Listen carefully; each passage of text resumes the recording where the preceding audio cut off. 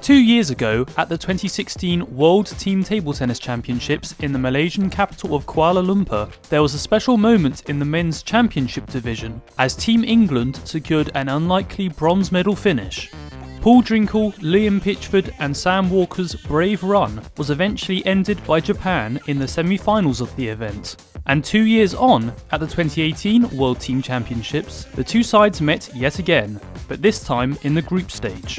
Seeded second for the competition in Halmstad, Japan were once again the favourites for the win, but in a rather shocking twist, the victory was awarded to 12th seeds England.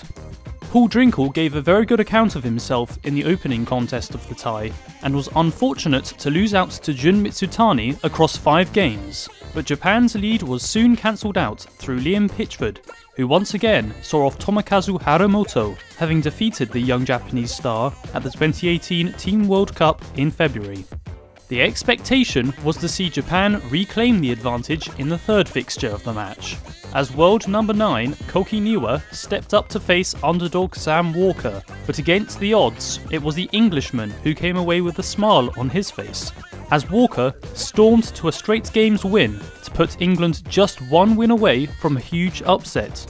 Victorious in his opening tie, and Liam Pitchford delivered again when his team needed him to the most, earning a massive result against Jun Mitsutani to lead England to one of the biggest upsets in the history of the World Team Championships.